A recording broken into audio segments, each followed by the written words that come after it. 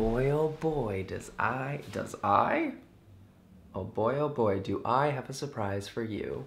Second time's the charm. Hey, what's up you guys? So this week I was inspired to do something just a tad bit different. I was thinking about doing a Q&A, but then I wanted to add a twist to it. So what I just did is I texted my mom and said, "Hi mother," I don't know why I said mother, I never say mother. Quick question, if you could ask me any 5 questions, no boundaries, and have me honestly answer them, what would they be? I sent her that completely out of the blue, like I wasn't even planning on necessarily filming today. So it's gonna catch her off guard essentially. Because I want her to be open and honest and just ask me whatever she wants. They could be anything. Like, they're probably not gonna be really crude or explicit, because I know my mom, but they could be. I don't know. Who knows? Who knows? What if my mom just asked me like incredibly explicit questions? Gasp. But before we get to the questions, I want to quickly let you guys know that this video is sponsored by Audible. Audible is the leading provider of audiobooks with so many different titles. They have so many books and are a fantastic service. So the book that I want to recommend you guys this month is The Girl on the Train, and I know I've recommended you guys that before, but The Girl on the Train is out in theaters, and I thoroughly enjoyed listening to the audiobook version. So before I go see that, I want to go listen to it on Audible. And if you guys want to listen along with me, use audible.com/Connor to get a free 30-day trial. I'll put it down below, but again, that is audible.com/Connor. Read a book! On to the questions. I'm like, just like a tad bit nervous, because I mean, I haven't read these yet. Nothing I've ever done is like this candid. For all I know, this video is gonna flop. I'm putting my trust in my mother. I do trust her. Okay, number 1. Are you happy with who you are and where you are in life at this point? I knew it. I knew she would go deep. If you guys wonder why I'm like such a deep person, it's because I get it from my mom and my dad. At this point in my life, like at the ripe age of 24, I am very happy with who I am and what I've accomplished. All things aside, I really do feel like I'm a great person doing great things, and I don't feel bad for saying that. I feel very, very fortunate to be who I am, and I'm very proud of who I am, which is a really weird thing to say, but I really am. But also, I really do look forward to becoming me. Like, I know that this version of me is not the final version of me, so I look forward to being the me that I will be in the future. And by no means am I done doing stuff, so I'm so excited to keep working and keep pushing and just keep going. Okay, now let's see if the next one's deep. Is there anything that Dad and I could/should have done as your parents to help you recognize/accept your sexuality? Parentheses, I feel badly that I was so clueless. So for anyone watching, my parents didn't know that I was gay growing up. So when I told them, they were really, really shocked. They didn't know. They were okay with it, but they didn't know. I did a really good job of hiding it. I can laugh because the pain is gone. To be honest, no, Mom.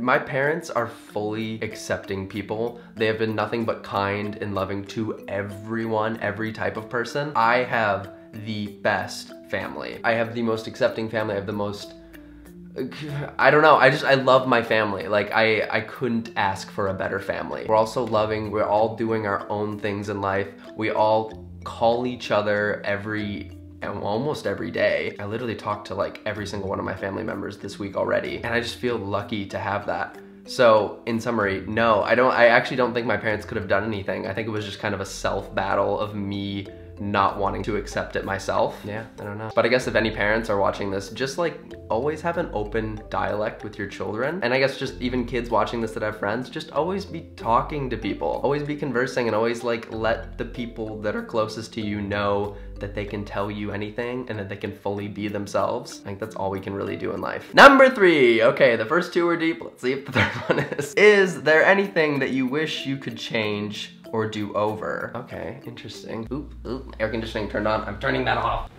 Ta-da. I guess like I answered for question number 1, I am very happy with who I am now. I think if I wasn't happy with who I am now, I would totally want to change so many things. But if I were to change things, I wouldn't be the person I am now. So I'm afraid to say that I would change things. Hypothetically speaking, if I were to change something, I would come out sooner. I think life would have just been more interesting if I was openly gay in high school and if I was openly gay in college. It would just be interesting, I guess, to see what would have happened. I don't know. And also something that I just thought about too is I wish I found a way to finish college and still be where I am today. Like, I wish there was a way that I still was able to finish out those 2 years at school and somehow still be exactly the same person with exactly the same experiences as I am today. But that's just me like nitpicking things. I don't think I would actually change those because I think that would change who I am. Okay, I'm just blabbing on. Number 4, what drives you nuts about your dad and me? Oh no! I suppose they don't have to be about me. I just told her she could ask me any question she wanted. Oh gosh, let me think. There's not too much right now because again, we live separately.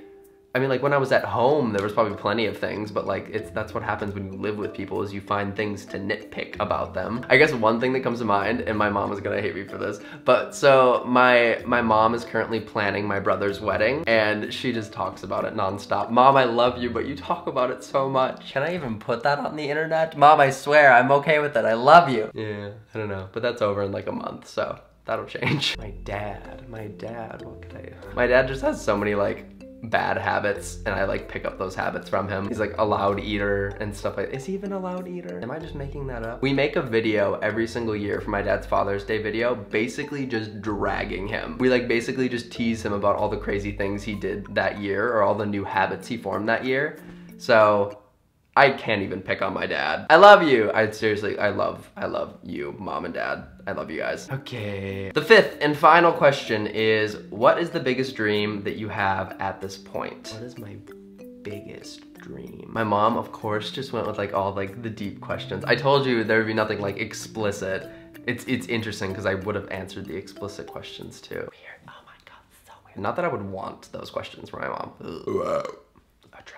I'm trying to think of something that's not cliched. I feel like I've recently realized that my biggest dream, or just kind of where I'm finding my passions lead me to, I would really love for my clothing brand, Common Culture, to be a legitimate clothing brand. It's a weird dream of mine right now, and ever since I got this idea in my head a couple months ago, it's a weird dream of mine to have like to present it at New York Fashion Week, to be a legitimate designer who goes and like picks out different fabrics, goes to dye houses and selects like my own dye, like a legitimate designer from like start to finish, and then having it be modeled and presented on a runway. I don't know, there's something about that right now that just sounds like the coolest thing that I could possibly do.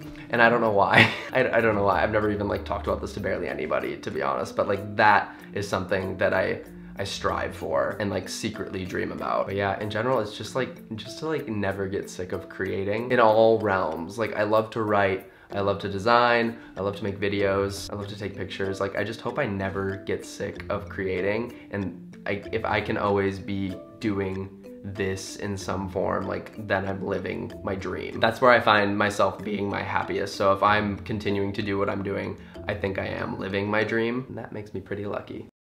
Okay, I think I just kind of blabbed on a bit. Big shout out to my mother for submitting those questions. Now that I've read them, because I didn't want to read them, I'm gonna ask her if my dad actually helped as well. I'm assuming he'd want to know those too. But yes, so I hope you guys enjoyed this video. I forgot to say that I got this idea from Tanya Burr and Jim Chapman. They're married and they did this together, I believe, a long time ago. But okay, everybody, that's about it. Look forward to some really cool shit coming within the next month and 2 months. From now up until Christmas, there's some cool stuff that I have to finally show you guys, to finally talk about, so get excited for that. Sorry to tease. I know you guys hate it when I tease, but yeah, that's pretty much it. I hope you guys are having a great week. I love you guys, and I will see you next week.